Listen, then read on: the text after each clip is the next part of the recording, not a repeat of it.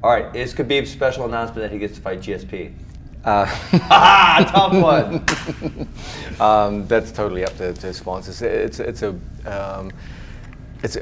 be an amazing fight.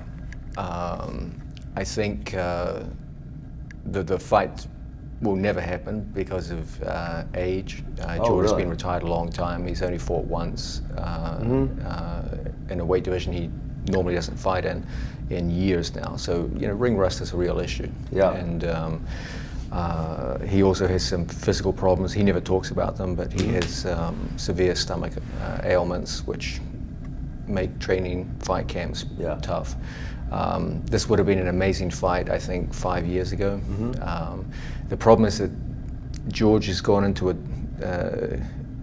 middle age just as Khabib has gone into his prime. If they'd fought years ago, Khabib wasn't in his prime. It's like their ages weren't matched, So it could happen. I know George always talks about the idea. He still trains, God bless him, and he always talks about the idea of coming back. But idea of coming back versus reality of coming back are two different things. So from a strategical point of view, because I know you love it, what do you tell George to do in that fight?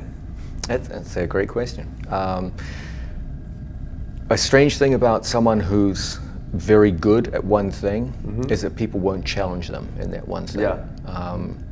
George made a career on taking on people in their strongest point.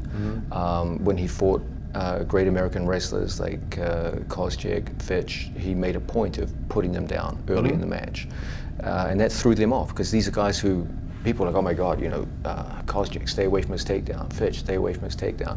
And then suddenly you had a guy who was just coming out and just right off the bat, bang, put him down on the back. And that threw people right off.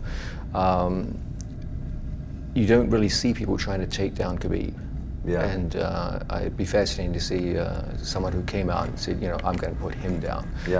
Now, to his credit, Khabib has gone down several times in his career, and he's looked pretty good off his back. He's not. People think, oh, if someone put Khabib down, it's all over. No, it's not true at all. He's actually very good off his back.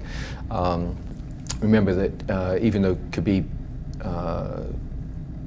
mostly what he uses is wrestling based. He was a very accomplished Sambo player too, and a big part of Sambo is bottom guard position. And he's got a nice triangle from his back. He gets up well from bottom. So it wouldn't be the case that if he got put down, it's all over. That's certainly not the case. He's well rounded. But it would be fascinating to see a match where they were both capable of taking each other down. The problem with every Khabib match is kind of the same story. It's like, can you stay away from the takedown or not? Only one person historically did it, and it was very early in Khabib's career. He fought the T-Bow. Yeah, Gleason T-Bow, and he got close a couple of times, but couldn't finish it. But then Gleason. Well, Al stopped a few takedowns also. I can't. Oh yeah, but he stopped a few, but he didn't stop it. Not He didn't stop it completely. The only person who completely shut it down was Gleason T-Bow. Actually, quite a few people, even Connor, stopped some of the takedowns. So, but none of them came out with the intention of putting Khabib down. It was always like, okay, I've got to stay away from him, and see what I can do while I'm staying away from him.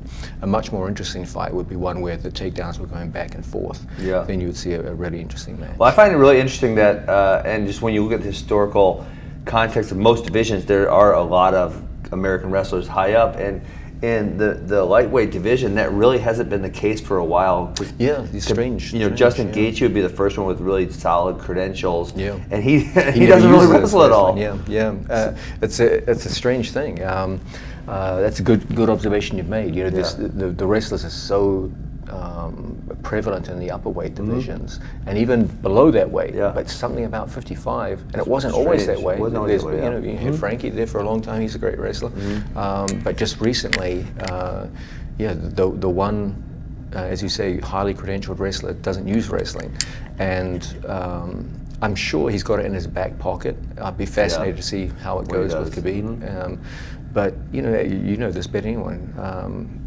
Wrestling in mixed martial arts is a very different thing from wrestling in wrestling, and it's not clear that Justin has made that adaptation. He's obviously a damn good wrestler, but is he a damn good MMA wrestler? Possible. We just don't know. We have no idea. I mean, that's for sure.